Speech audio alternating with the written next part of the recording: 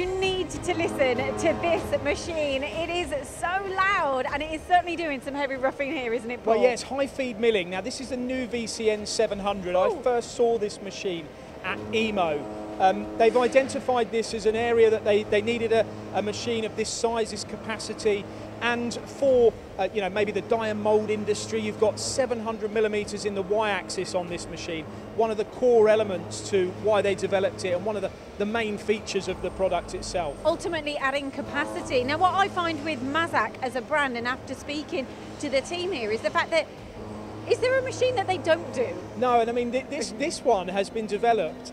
It's so interesting to hear the guys talk about how they've researched the market, yep, and they talk to their customers, and they talk to you know, the CAD/CAM companies, and they try to find out what new strategies are being adopted in the machining world. Yeah. And when they find out what those strategies are, they'll then try and build a machine, as they have in this instance, to support that strategy. I would say that is being at the forefront of technology. It is, and here's the reason. You can hear it cutting. I mean, this has been geared around sort of high feed milling, dynamic milling.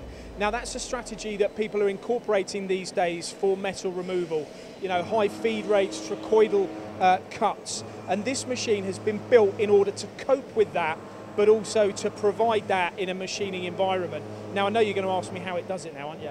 Oh, no, well, I was going to ask you a bit more of a spec. So Okay. what range size have they got? Okay, so now as it stands at the moment, this is just one machine. It's the VCN 700, but I wouldn't be surprised if they expanded on this product range, although I don't know that at the moment. But it has got that 700 millimeter in the y-axis, over a meter in the x-axis, perfect for those kind of die boxes that are around about 650, 690 millimeters in size. You're beating me to it, because I'm asking you what industries, and you said die and mould, but any others?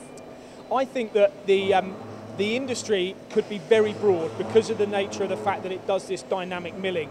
A lot of industries are now focusing on new strategies to remove metal, and that's where this is. It's about, as we can hear here, it's about metal removal.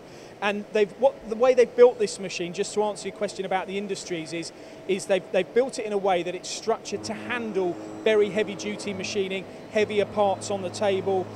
This machine's got like pre-tension ball screws. It's got cooling around the spindle. It's got cooling in the ball screws as well. Oh, wow. So very, very agile. It's a C-frame construction, but it's actually got an A-frame column, which means a lot of the weight is at the base. So it dampens out any vibration when you're machining.